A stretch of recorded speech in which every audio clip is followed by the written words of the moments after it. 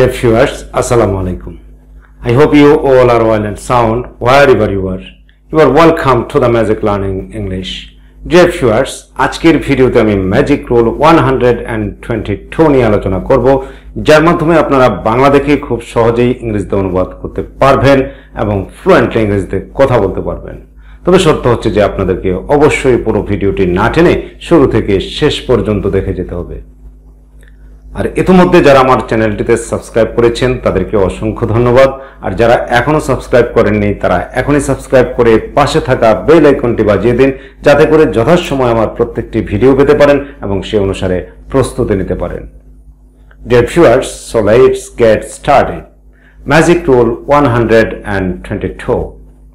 কোন বাংলা বাক্যে যোগ্যতা বা সামর্থ্য অর্থে কর্তা কোনো কিছু করতে পারতো না, বলতে পারতো না, যেতে পারতো না, আসতে পারতো না, খেতে পারতো না, দিতে পারতো না, নিতে পারতো না, অথবা করতে পারেনি, বলতে পারেনি, যেতে পারেনি, খেতে পারেনি, আসতে পারেনি, বলতে পারেনি, দিতে পারেনি ইত্যাদি যুক্ত থাকলে এগুলোর ইংরেজি করার সময় গঠন হবে এরূপ। গঠন subject plus was not able to oblique were not able to plus মূল ভার্বের present form plus extension.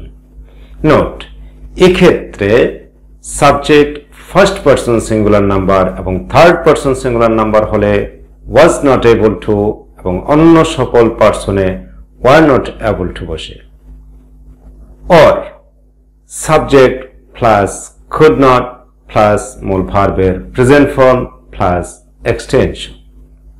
Dear viewers, তাহলে আসুন আরো একবার প্র্যাকটিস করা যাক। কোন বাংলা বাক্যে যোগ্যতা বা সামর্থ্য অর্থে কর্তা কোনো কিছু করতে পারতো না, বলতে পারতো না, যেতে পারতো না, আসতে পারতো না, দিতে পারতো না, নিতে পারতো না, খেতে পারতো না, অথবা করতে পারেনি, বলতে পারেনি, যেতে পারেনি, আসতে পারেনি, দিতে পারেনি, নিতে পারেনি, খেতে পারেনি ইত্যাদি যুক্ত থাকলে এগুলোর ইংরেজি করার সময় গঠন হবে এরূপ। গঠন subject plus was not able to oblique were not able to plus মূল ভার্বের present form plus extension. Note, এক্ষেত্রে subject first person singular number এবং থার্ড পারসন সিঙ্গুলার নাম্বার হলে was not able to এবং অন্য সকল পার্সনে were not able to বসে, or subject plus could not plus মূল ভার্বের present form plus extension. Dear viewers, তাহলে আসুন উদাহরণের মাধ্যমে বিষয়টিকে ক্লিয়ার করে নেওয়া যাক। যেমন, আমি তাকে সাহায্য করতে পারতাম না বা পারিনি। এ বাক্যটিতে সাবজেক্ট হলো আমি, আমি ইংরেজি আই, আর আইয়ের প্রথমে আমরা বসাবো সাবজেক্ট আই, তারপর গঠন অনুসারে was not able to oblique were not able to, আইয়ের সাথে বসে was not able to, so বসালাম was not able to। তারপর মূল ভার্বের প্রেজেন্ট ফর্ম, বাংলা বাক্যটিতে মূল ভার্ব হচ্ছে সাহায্য করা, সাহায্য করা ইংরেজি হলো হেল্প, সো বসালাম হেল্প। তারপর এক্সটেনশন বা বাকি অংশ, বাকি অংশে রয়েছে তাকে, তাকে ইংরেজি হিম, বসালাম।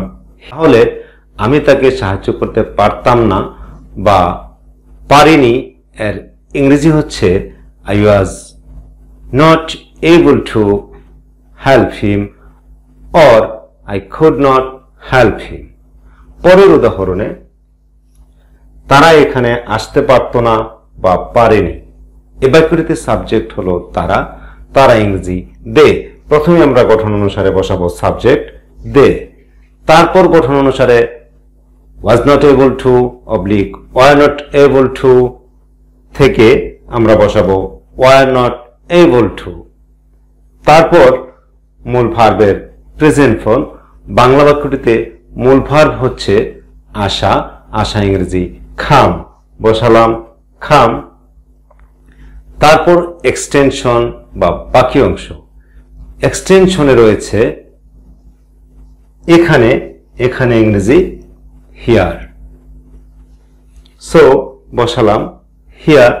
তাহলে তারা এখানে আসতে পারতো না বা পারেনি এর ইংরেজি হচ্ছে they are not be able to come here.